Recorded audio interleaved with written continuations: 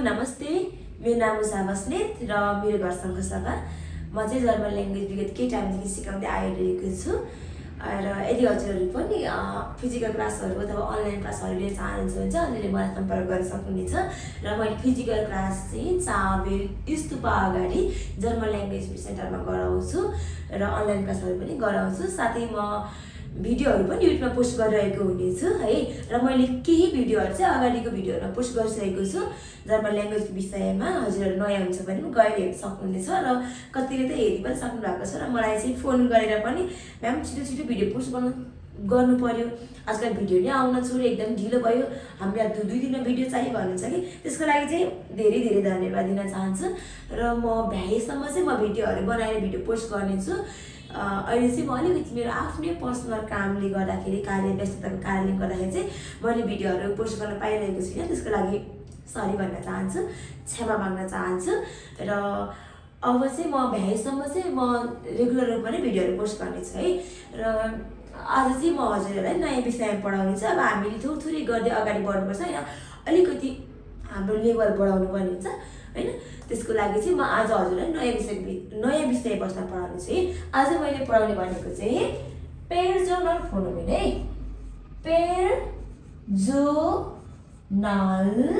Personal प्रोनोमेन हेर्नुस् त, personal प्रोनोमेन यसलाई के भन्छ? पर्सनल प्रोनोमेन। पर्सनल प्रोनोमेन है। पर्सनल प्रोनोमेन भनेको चाहिँ पर्सनल प्रोनाउन्स हैन, प्रोनाउन्स। यसलाई चाहिँ इङ्ग्लिसमा पर्सनल प्रोनाउन्स र नेपालीमा चाहिँ यसलाई के भन्छ? सर्वनाम भन्छ है। सर्वनाम भनेको चाहिँ के हो भने नामको सट्टामा प्रयोग हुने शब्दहरू हैन। सर्वनाम भनेको नामको सट्टामा प्रयोग हुने शब्दहरू, नामको सट्टामा प्रयोग हुने शब्दहरू है, प्रयोग हुने शब्दहरू है। हेर्नुस् त, आज चाहिँ मैले पढाउने भनेको पर्सनल प्रोनोमेन, पर्सनल प्रोनाउन्स, सर्वनाम है। अब हेर्नुस् है, सर्वनाम भने के हो त? सर्वनाम भने चाहिँ म, तिमी, हामी, उनीहरू, तिनीहरू हैन, यिनीहरु चाहिँ हामी के भन्छ? सर्वनाम हो। त्यसलाई के भन्छ? पर्सनल प्रोनोमेन है। इज यसलाई हामीले के भन्छ? इज अनि डु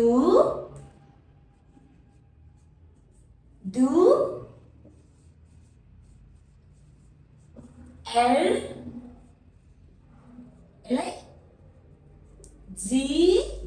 अनि एस यसलाई हामीले के भन्छ? एस एल जी एस अनि यसलाई चाहिँ वियर हो है। कति चाहिँ वियर भन्छ, यसलाई चाहिँ अलिकति यसलाई के भन्नु र हामीले? वियर। हेर्नुस् यो आरलाई चाहिँ हामीले साइलेन्ट राख्ने कि पुरै नभन्ने, यसलाई चाहिँ हामीले वियर या वियर, र पुरै नभन्ने वियर हैन के, वियर या वियर ओके। अनि यसलाई इहर हैन है, यसलाई चाहिँ इहर। यसको चाहिँ के हुन्छ भने यो अन्तिममा आर आयो भने चाहिँ हाम्रो आर चाहिँ अलिक साइलेन्ट भन्नुपर्छ कि पुरै हामीले उच्चारण गर्नु हुँदैन, आरलाई चाहिँ हामीले साइलेन्टमा राख्नु पर्यो। जस्तै यसलाई वियर हैन, वियर, यसलाई चाहिँ इहर हैन, इहर या इहर। र चाहिँ भन्दा भने हामीले यही छोडिदिने कि भित्रबाट चाहिँ र पनि ल्याउँ, तर हाम्रो र चाहिँ यहाँनिर छोडिदिने। त्यही भएर मैले यहाँ खुट्टा तान्दिएको चाहिँ आदि भनेको छु। यसलाई हामीले वियर हैन है, वियर या इहर हैन, इहर या इहर ओके। अनि अर्को ठुलो खालको जी हैन, यसलाई चाहिँ हामीले ठुलो खालको जी भनिन्छ,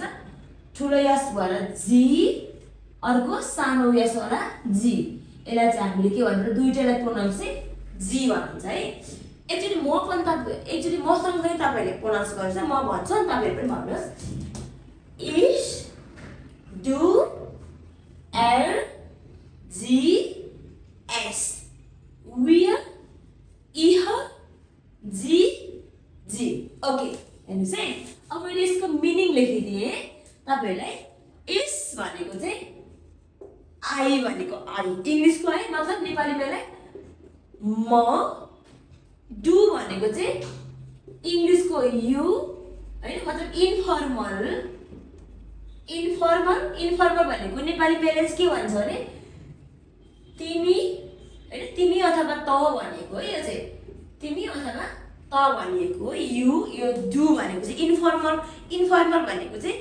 अलिकति आफूभन्दा सानो मान्छे अथवा आफू साथीहरूलाई गर्दाखेरि हामी तिमी त भन्छ नि त हैन त्यतिखेर चाहिँ हामीले के भन्नु पर्यो डु है अर्को एर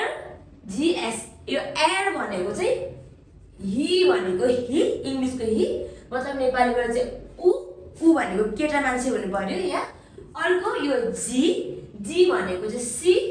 इङ्ग्लिसको सी यसलाई नेपालीबाट के भन्छ उनी भनेको चाहिँ केटी मान्छे हुनु पर्यो नि उनी यहाँ अर्को यो एस भनेको चाहिँ इट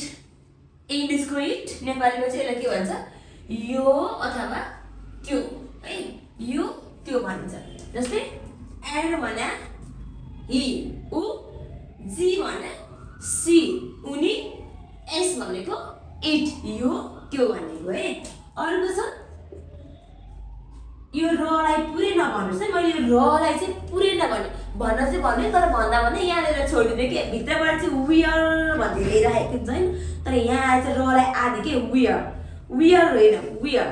ओके अनि इहर होइन इहर आदि भन्नु पर्यो है हामीले चाहिँ जस्तै यसलाई हामीले चाहिँ के भन्नु पर्यो वियर भनेको चाहिँ वी इङ्ग्लिसको चाहिँ वी यसलाई नेपालीमा चाहिँ हामी भनेको है हामी ओके हामी अर्को छ इहर भनेको चाहिँ यसलाई इङ्ग्लिसमा यु अल हैन यु अल के भन्छ इङ्ग्लिसमा यु अल तिमीहरू सबै भनेको हैन यसलाई चाहिँ नेपालीमा के भन्छ तिमीहरू भनेको है तिमीहरू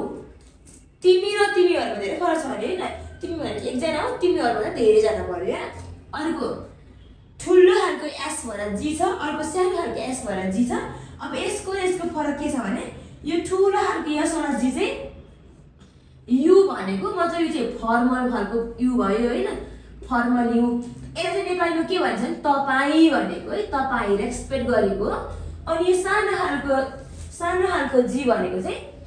दे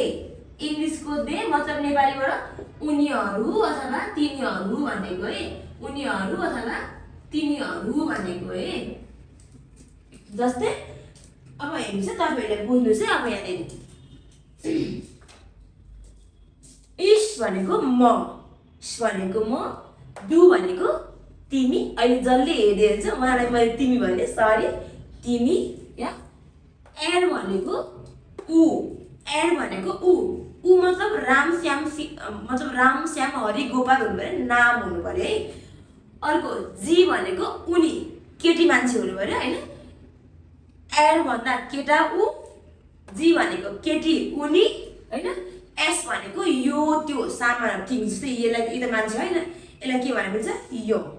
इट या ओके अनि वियर भनेको चाहिँ वियर हामी जस्तै धेरै जना हुँदाखेरि चाहिँ हामीले के भन्छ हामी ओके इह भनेको तिमीहरू एक भन्दा बढी धेरै जनालाई के भन्छ तिमीहरू हैन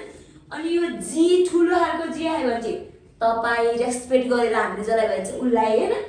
सानो खालको जी भनेको चाहिँ उनीहरू तिनीहरू अलिकति टाढाको मान्छेलाई भन्दाखेरि जस्तै हेर्नु चाहिँ यहाँनिर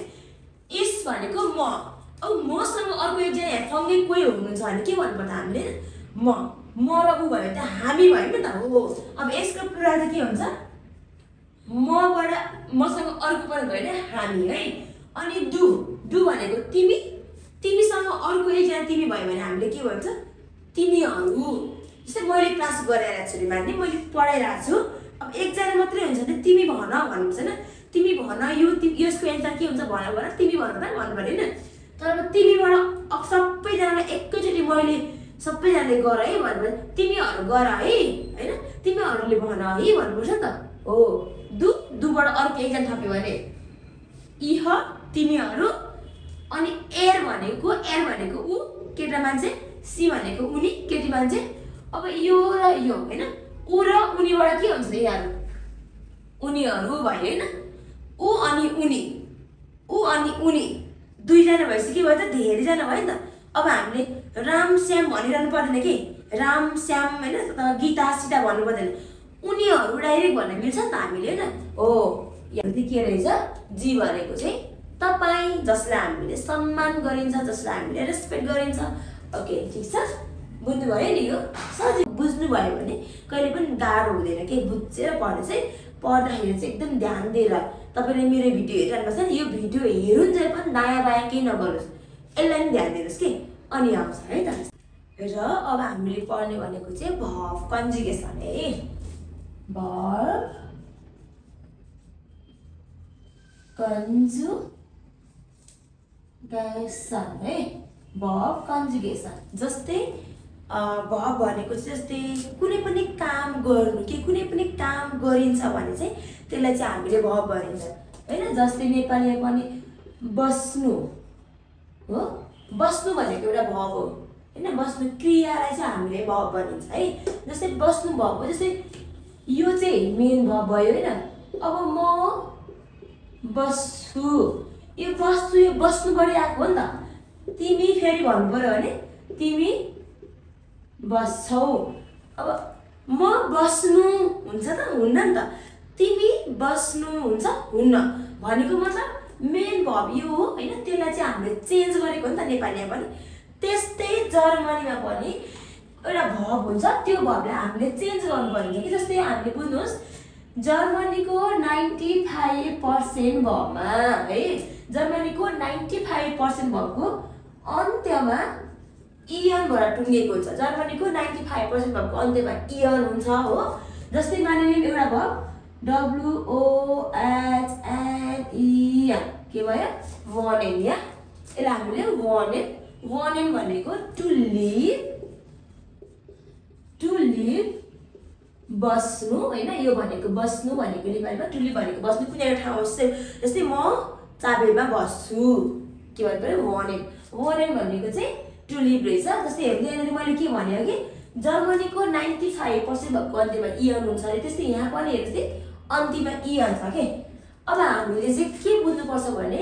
यो मेन verb भयो हैन अब म बस्छु तिमी बस्छौ उ बस्छ हामी बस्छौं यिनीहरु भन्छ हामीले कसरी चेन्ज गर्ने भन्ने कुरा पर्छ है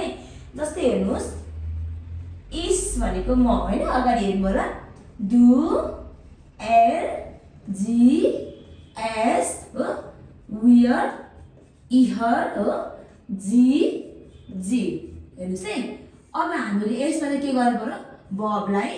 चेन्ज गर्नु पर्यो इसमा चाहिँ हामीले यो verbको अन्तिममा भएको इयनलाई हटाउनु पर्छ के जस्तै हाम्रो रुल्स भनेको इयन हटाएर हेर्नुस् है इयन हटाएर इ थप्ने हेर्नुस् है इ थप्ने रे इ यता इयन हटाएर एसटी थप्ने है यता इयन हटाएर टी थप्ने यहाँ नो चेन्ज हो नो चेन्ज भनेको यो verb जस्ताको तस्तै यहाँ इयन हटाएर टी थप्ने हो यहाँ नो चेन्ज यसलाई के गर्नु पर्यो नो चेन्ज हेर्नुस् त अब हामीले यो रुल्सलाई फलो गर्दै गर्दै गर्दै जानुपर्छ के अनि मात्रै मिल्छ हाम्रो हेर्नुस् है त इस भनेको त म हो नि त अब म भन्दाखेरि चाहिँ मेन verb यो भयो यो verbको इयन हटाएर हामीले के गर्नु पर्यो इ थप्ने अरे अब टु भनेको त तिमी भन्दाखेरि एसटी थप्ने अरे जस्तै यहाँनिर के भयो WOH हो अनि यन यहाँ एन सम्म छ नि त अब यसलाई इयनलाई हटाएर इ थप्नु पर्यो हेर्नुस् है इस वन दुमा के भयो इयन हटाएर एसटी थप्ने भनेपछि WOHNST हेर्दै रुल्स वन्स्ट यता टी थप्नु पर्यो हो want यहाँ वियरमा नो चेन्ज भनेको यो verbलाई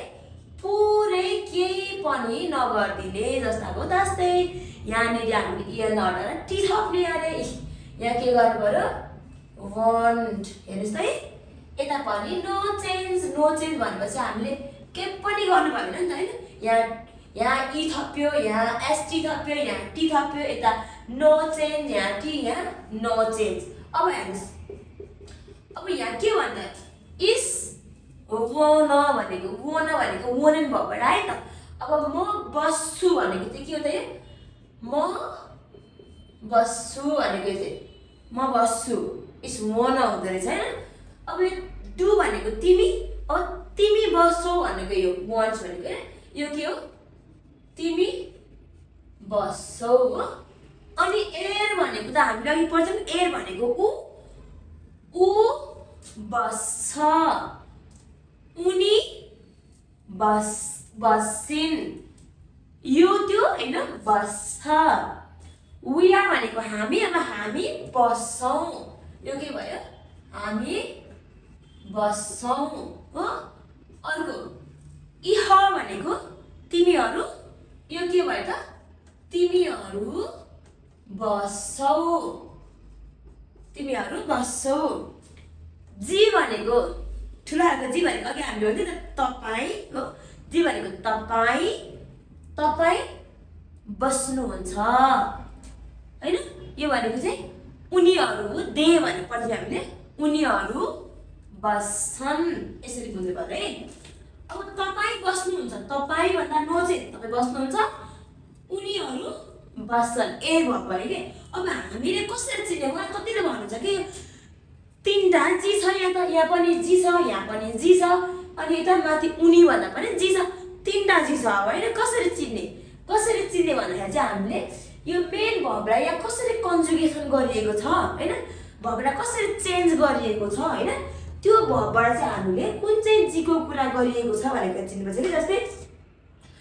उनी बस्छिन् भन्दा उनीवाला जी आयो भने त के हुन्छ यो त उनी हो यो उनीवाला जी आयो भने चाहिँ भर्बको अन्तिममा टी भएर एन्डिङ हुन्छ के त्यही भएर यो भर्ब यो चाहिँ यो जी भनेको चाहिँ उनी है सी वाला जी रहेछ है भन्ने बुझ्नुपर्छ अनि यो ठुलाहरुको जी भनेको तपाई अब तपाई भन्दैमा तपाई भन्दा आफैमा एक्लो हुन्छ नि त तपाई हुन्छ हैन तपाई भन्दा नो चाहिँ तपाई भन्दा हामीले चिनिहाल्यो अब यो जी यसमा चाहिँ कन्फ्युज हुन्छन् के अब स्टुडेन्टहरु यो जी भनेको चाहिँ उनीहरु हो त अब यहाँ पनि दुईटै जी अब यहाँ लेख्दाखेरि पनि ठुलो र सानो भयो त हैन बोलेर जी नै हो एउटै भन्नुपर्छ भनेपछि हामीले कसरी चिन्ने जस्तै जी वनेन अनि यो पनि जी वनेन भयो हैन दुई जी वनेन भनेपछि यो त बुझिहाल्यो यसमा चाहिँ जस्तै उनीहरु सानो खालको जी भनेको चाहिँ यो चाहिँ उनीहरु हो रे त अब उनीहरु भन्दाखेरि चाहिँ हामीले कसरी थाहा पाउनु पर्यो जस्तै अगाडि चाहिँ दुईजना व्यक्तिको कुरा गरेको हुन्छ जस्तै राम र सीता चाहिँ जर्मन ल्याङ्ग्वेज पढ्छन् अब फेरि हामीले राम सीता चाबेलमा बस्छन् भन्नु पर्दैन कि अगाडि नै हामीले राम र सीता भन्छ के त भनेपछि अब हामीले राम र सीताको ठाउँमा के भन्न सकिन्छ त उनीहरु भन्न सक्यो नि त हैन चाहिँ राम सीता जर्मन ल्याङ्ग्वेज सिक्छन् उनीहरु चाबेलमा बस्छन् हेर्नुस् त है यो जी यो उनीहरु हैन त्यही भएर राम र सीता अगाडि कोही मान्छेको कुरा गरिसकेपछि हामीले फेरि उनीहरुको नाम आउनु पर्दैन के त्यही भएर चाहिँ यिनीहरुलाई हामीले सर्वनाम मतलब पेर्सनल प्रोनोमेन भन्न परेको हो नि त राम र सीताहरुलाई नाम नभनिकन उनीहरु भन्न मिल्यो नि त हैन अब हामीले यसरी बुझ्नु पर्यो के यो तपाई बस्नुहुन्छ भनेको अब यो सँग आयो भने चाहिँ उनीहरु बस्छन् यसरी बुझ्नु पर्यो है त हामीले ल अब तपाईहरुले चाहिँ यो होमवर्क गर्नुहोस् हैन र यो एकदम मजाले पढ्नुहोस् र तपाईहरुलाई चाहिँ म एउटा काम दिन्छु यहाँनेरि नम्बर 8 KOCHE यो म प्रोनाउन्स गर्दिन है मैले के भयो मैले अगाडि उच्चारण पढाइसकेको छु के भयो आफैले पढ्ने यो भनेको टु कुक है टु कुक मतलब पकाउनु भनेको है पकाउनु हो पकाउनु अर्को नम्बर 6 मा TRINKEN अब मैले यो पनि प्रोनाउन्स गर्दिन आफै ट्राई गर्नुहोस् तर नेपाली पढाइ मैले लेखिदिनुहोस् म भनिदिन्छु है यो टु ड्रिंक्स है टु ड्रिंक्स मतलब पिउनु भनेको है यो चाहिँ हो अब यो दुईटा भर्बलाई चाहिँ तपाईहरुले के गर्नु पर्यो भने यसरी नै पेर्सनल प्रोनोमेन अगाडि लेख्ने अनि पछाडीपटि यो भर्बलाई चेन्ज गर्ने है यिनीहरुलाई चेन्ज गर्ने तपाईहरुले चाहिँ यो के गर्नुहोस् होमवर्क गर्नुहोस् है त र अब म अर्को चोटिको भिडियोमा चाहिँ के गर्नेछु भने हजुरहरुलाई चाहिँ सेन्टेन्स कसरी बनाइन्छ हैन क्वेशनहरु कसरी बनाउने भन्ने कुराहरु चाहिँ म हजुरहरुलाई सिकाउनेछु है त र आजलाई चाहिँ होमवर्क गर्नुस् चाहिँ दुईटा भर्बलाई होमवर्क गर्नुस् र आज चाहिँ यति नै। म फेरि अर्को भिडियोमा चाहिँ नेक्स्ट भिडियोमा अरू कुराहरू पढाउने छु र अरूचोटिहरू फेरि म हजुरहरूलाई चाहिँ नयाँ नयाँ भिडियोहरू पोस्ट गर्नेछु र मलाई आशा छ हजुरहरूले चाहिँ मैले बनाएको यो भिडियो हेर्नुहुनेछ र हजुरहरूलाई चाहिँ केही न केही हेल्प हुनेछ तपाईँहरूलाई बुझ्नमा हैन। र आजलाई चाहिँ यति नै। Okay, auf Wiedersehen।